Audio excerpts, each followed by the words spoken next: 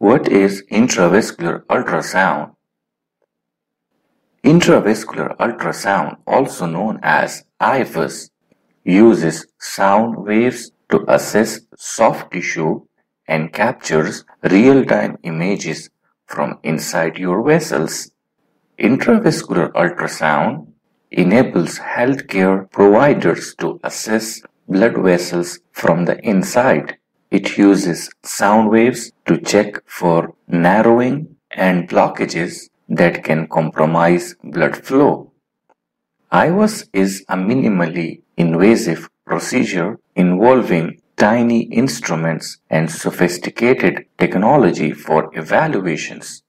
The procedure is also known as coronary intravascular ultrasound, endovascular ultrasound, intravascular echocardiography. The following video shows how is the IVUS procedure done. So first of all, open the IVUS catheter in a sterile way. Take out the connection tip. Connect it to the probe or PDM of the IVUS machine. After connection, a message will appear on the IVUS machine screen. Just have a look. There is a control panel for the IVUS machine. With the help of the control panel, press the ring down button to remove any artifacts.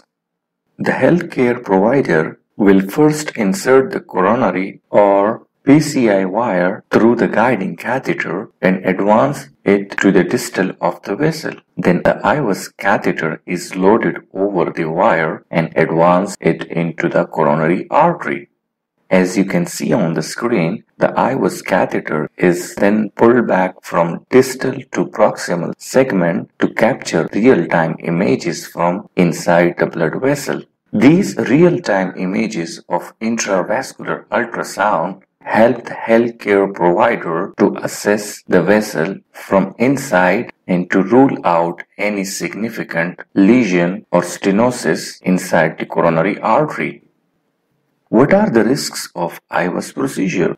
As with any procedure, intravascular ultrasound comes with some risks. They include arrhythmia, which is irregular heartbeat, blood clots, infection at the incision site, dissection or damage to the blood vessels. Thank you so much for watching this video.